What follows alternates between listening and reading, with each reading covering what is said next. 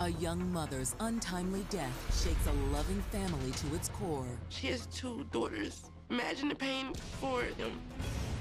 I would never want nobody to have to bear that. It's a whole lot, mentally. Evidence soon surfaces of a mysterious stalker out for blood. There was liquid and other chemicals poured over clothes in her home. Sometimes she felt like she didn't even want to stay at her apartment. He put that much fear in her life, in her heart. The investigation will unmask a cold-hearted killer and the terrifyingly fine line between love and hate. The love affair happened quickly. She just had to save him, no matter how unsavable he was. She had met a demon who was not going to take no for an answer. A monster in human skin. He shouldn't even be breathing, because he's just that damn evil.